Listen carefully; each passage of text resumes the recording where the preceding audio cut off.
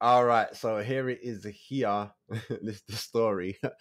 I had to put this up because it made me laugh when I just read the first line. So it was Anthony Knockaert. Is it Knockaert? I don't even know how to pronounce it. Knockaert. Knockaert. Knockaert. I'm gonna call him Anthony, the brother who took the penalty. Let me show you his face real quick. Him there. That brother. Oh, the dark hair. Yeah, the one with the dark hair. He missed the penalty. If I remember it rightly, I think he dived. It wasn't even a penalty. But they got the penalty, then he missed the penalty, and then their man broke, and then Tini went and scored. But some dramas happened with him and fans. I think he's like, you lot got to get over it. So let me just read this real quick. So the former Leicester winger Anthony slammed the fans of unstable Watford after being bombarded with references to his missed penalty in the 2013 Championship playoff semi-final. Anthony, 32 now, started for Leicester against Watford at Vicarage Road 11 years ago. Yeah, there's him right there. With the score 2-2 on aggregate, he stepped up to take a penalty on the 97th minute, but the effort was saved by ex-Arsenal man Amulia. You get me? Manuel Amulia. Remember him? You get me? The Spanish brother who wanted to get citizenship so he could be the England keeper. I remember. That's right. That's right. He made me laugh. But hold on. Watford then went straight to the other end with Hogg set up Troy Deeney for a dramatic late winner. Over the decade, on the iconic match, Anthony has a bizarre hit out at the Watford fans for calling them clowns in a social media rant.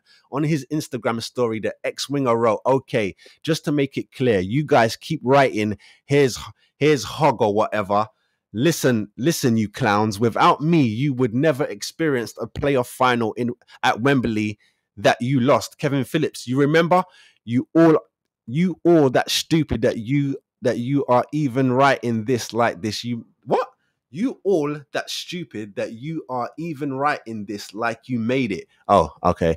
How to describe Watford Football Club: unstable and has 6 different managers per season. So please enjoy your life and leave me alone for once. So basically, them man there, every so often they remind him of Wagwan and he don't like it no more. And you know what it is? You just have to take it. This is what it is. Shit happens, and sometimes it just sticks to you for life. And people still carrying things over 11 years ago. I'm telling you, Fives, I'm sure he dove. He got the penalty.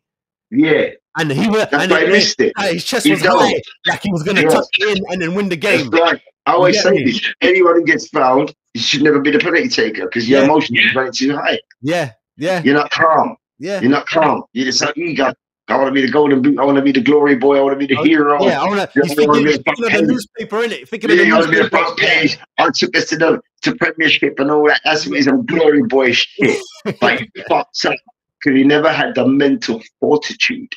Facts.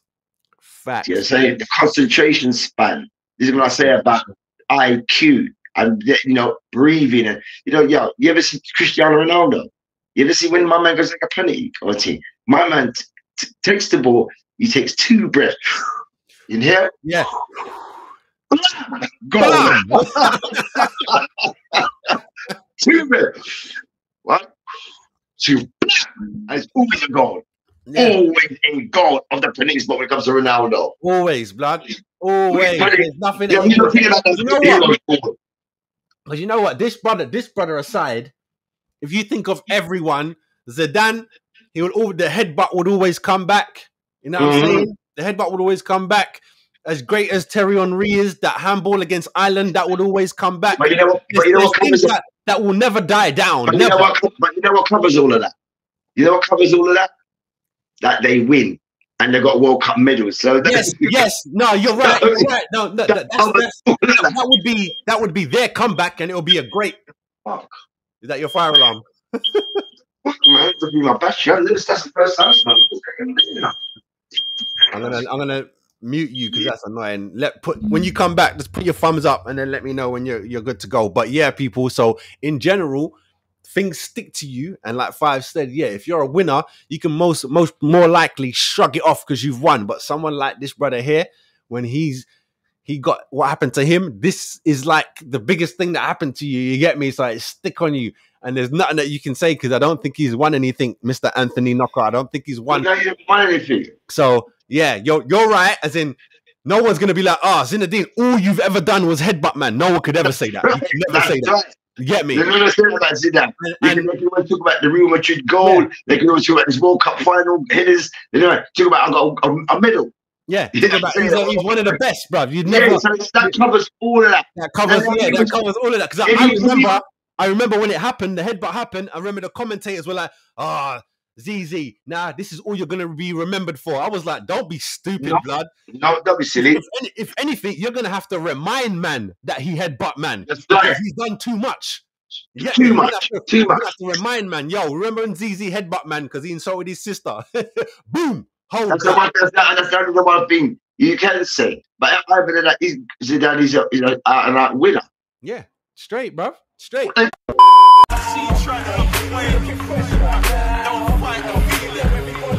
What's up, people? Make sure you like and subscribe to the channel.